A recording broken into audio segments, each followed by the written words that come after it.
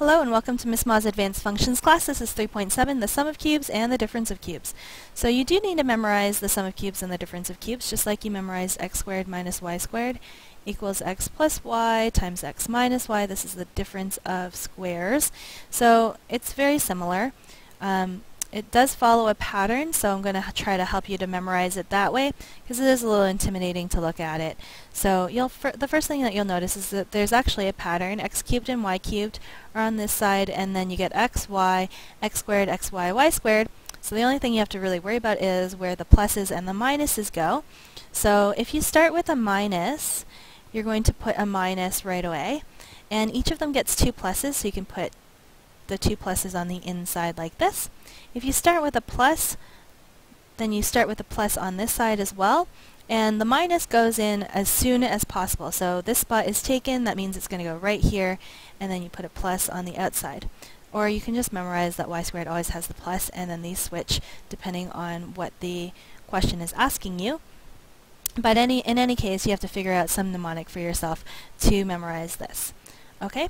The rest of the lesson is actually going to be just these 4 examples. So if you'd like, you can go ahead and pause the video, do it on your own, and then check back to see if you have the right answers. Or you could follow along as I do them. It's up to you. Whatever you would like to do. So I'm going to start with 27x cubed plus 125. We know that 27x cubed is actually 3x cubed, and 125 is actually 5 cubed.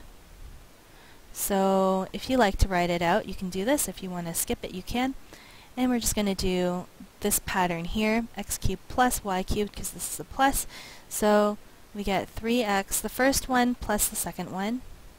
Then the first one squared, don't forget to square the coefficient, minus the two of them multiplied together, 15x, plus the second one squared, so 25. And that's it. You can double check to see if this is factorable. If it's a quadratic, you can use the discriminant, b squared minus 4ac. In this case, it's not, so we're good to go. This one is just a reminder that you should always common factor first if possible. In this case, we can common factor 7x out. So x cubed plus 64. 64 is 4 cubed. So we'll just do it in exactly the same way. So x plus y, so the first one plus the second one, the first one squared, minus the two multiplied together, and actually you have the two numbers here, you can just copy them in, 4x, plus the second one squared, 16. And there you go, completely factored. 2 more to go. X to the 9 minus 512. So x to the 9, you'll notice, is actually x to the 3 to the 3. And 512 is actually 8 cubed, and so we can use this information. So if it is a multiple of 3, then you can use the difference of cubes, so just watch out for that. So it's the first one minus the second one. Oops, don't forget that cube there.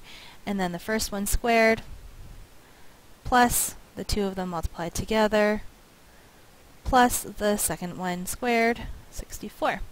And then you'll notice that actually this is not factorable, but this is x cubed minus 8, so we do have to keep going with it, because 8 is actually 2 cubed.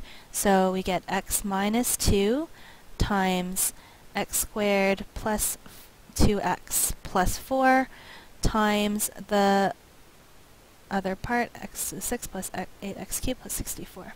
This is one of my favorite tricks for sure that I will use all the time, so always look out to see whether or not you can use the difference of cubes twice or not. Check. Here, I'll write a note for you. Can I use it twice? There you go. And this last one, you'll actually notice that this is x to the 6 minus y to the 6, which means I could do it as a difference of cubes, as in I can do x squared to the 3 minus y squared to the 3. Or you can do it as a difference of squares, so you can do it as x cubed squared minus y cubed squared. See that?